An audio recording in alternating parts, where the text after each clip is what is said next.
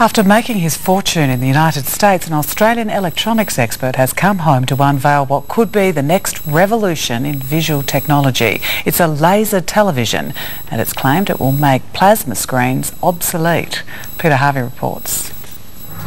Larry Marshall is returning with new technology which he hopes will revolutionise TV viewing and establish an Australian-based industry making the latest computer chips, the heart of the next-generation laser-driven television sets.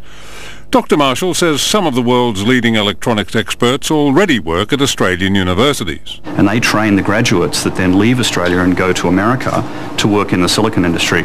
What we hope is that we can capture some of those people back and also stop the new ones from leaving and employ them here. Today he was demonstrating the new laser technology. Side by side with plasma, it gave a sharper picture with much more distinct colour. If you're purchasing a TV today for $6,000, this type of technology would be in a TV costing $3,000. So the technology is better than what we've got today, but it's cheaper. And then the year after that, we're going to cell phones as a projections display, going to pocket projectors, into computers, and eventually we'll go also into cars. Instrument readings and navigation aids projected onto windscreens, similar to the heads-up displays already used by airline and fighter pilots, and all of it within the next few years. Peter Harvey, National 9 News.